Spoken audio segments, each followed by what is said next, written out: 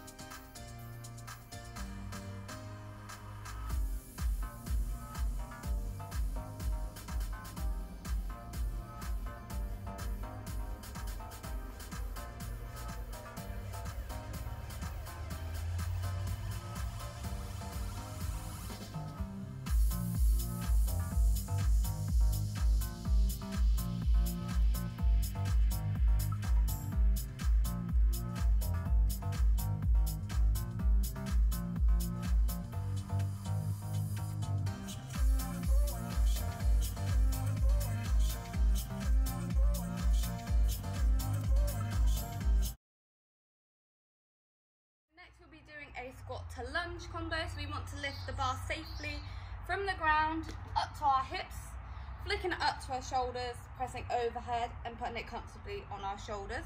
For the squats, you want to be in a comfortable position with your toes pointing outwards. We want to hinge your hips back, so you'll be pushing your bum back towards anything behind you, pointing your knees out towards your toes, so at 10 and 2 on a clock. Bring yourself back up. And for the lunges, take a long stride back, bring your knee towards the ground without touching the ground, so your legs are at 90 degrees. Then come back up and safely lower the bar back to the ground when you are done.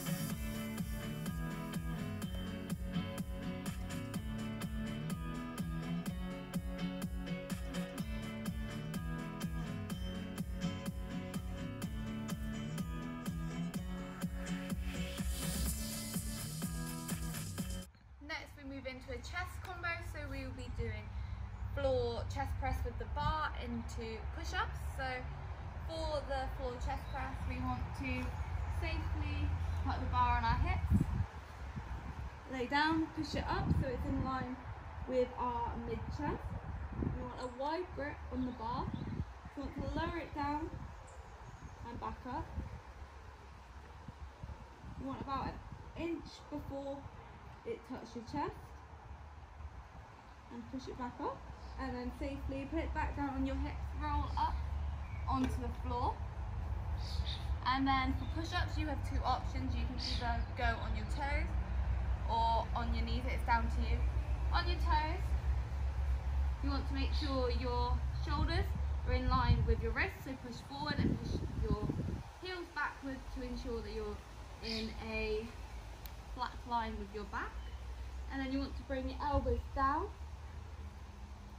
And there we go. So you don't want them flaring out to the side.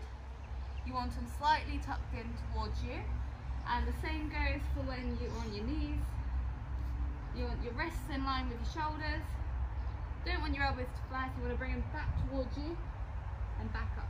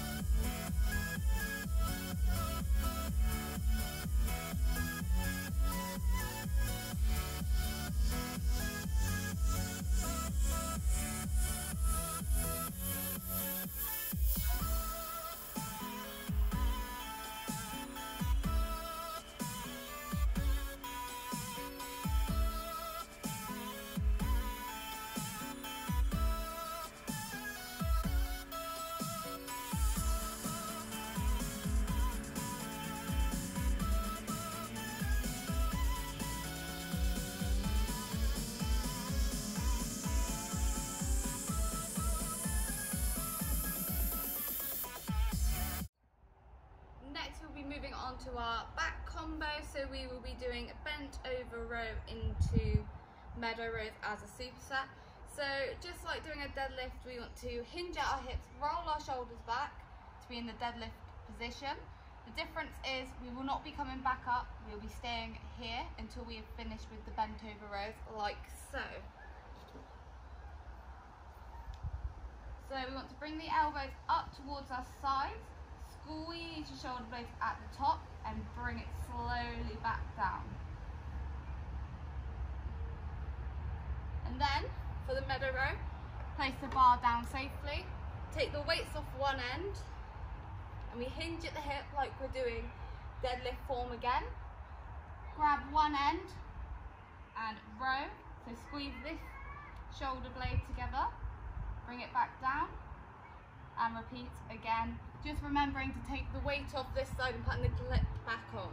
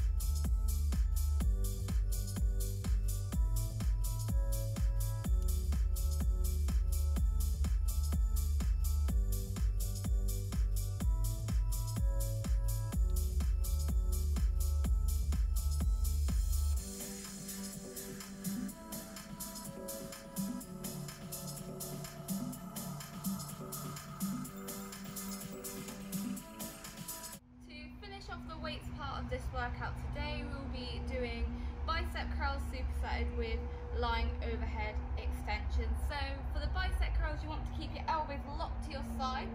You want to have a full range of movement starting at the bottom, bringing the bar up to your bicep, so your forearm should be touching the muscle at the top, and then ensuring you bring all the way back down. You want to keep your wrists neutral, so you don't want it curling, you want to keep them straight, like so. So as you can see, my elbows are tucked to my sides, my forearms are coming to my bicep, and I hold it at the top, just for a little bit to squeeze the muscle.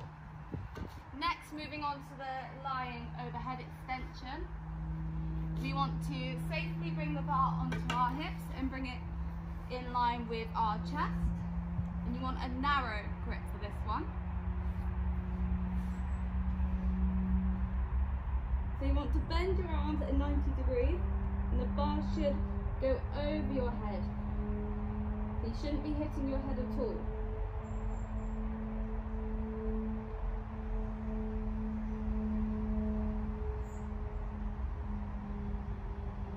And then safely lower it back down to the ground. It's important when you do this movement to really contract your triceps at the top and give them a good squeeze before lowering it back down slowly.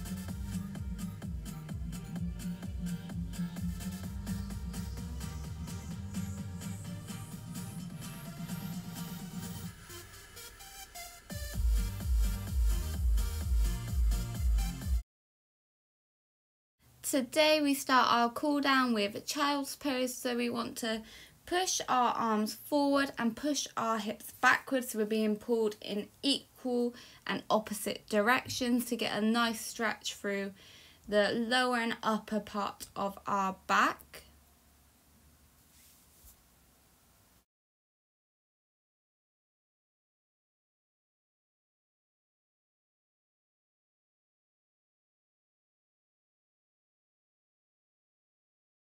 Next we'll be moving on to a chest stretch, so we put our hands on our hips and push our elbows behind our back towards each other, and you'll feel a lovely stretch across the front of your chest.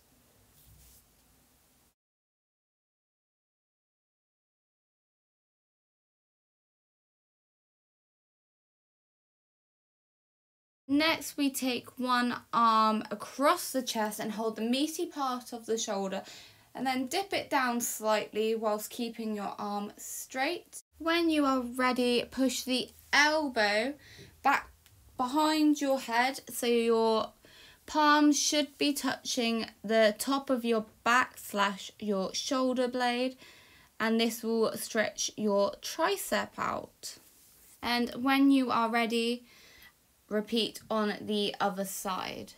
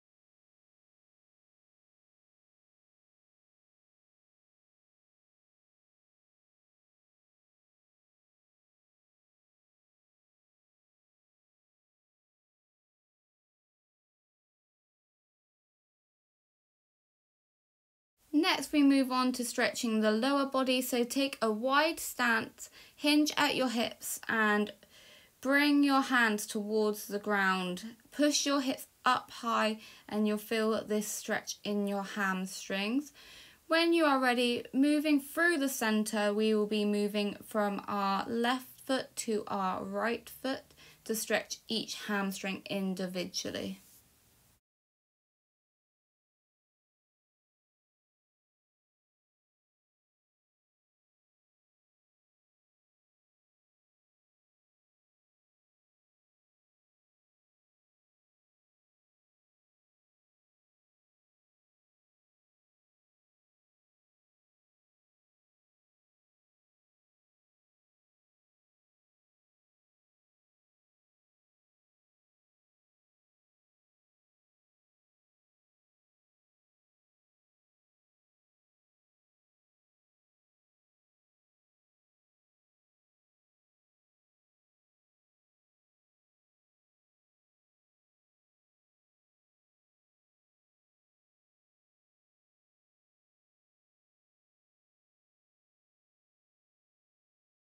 Next we'll be doing a glute stretch, so if you have a wall or anything you can use to balance on, that would be brilliant. So you take one leg across the other and squat down. So you want to push your bum backwards and for your leg to create a 90 degrees whilst balancing the other one on top. Like I said, you can use a wall to help balance you. And when you are ready, bring your foot down into a quad stretch. So you want to be in good posture by pushing your hips forward, rolling your shoulders back and maintaining a neutral spine. And when you are ready, repeat on the other leg.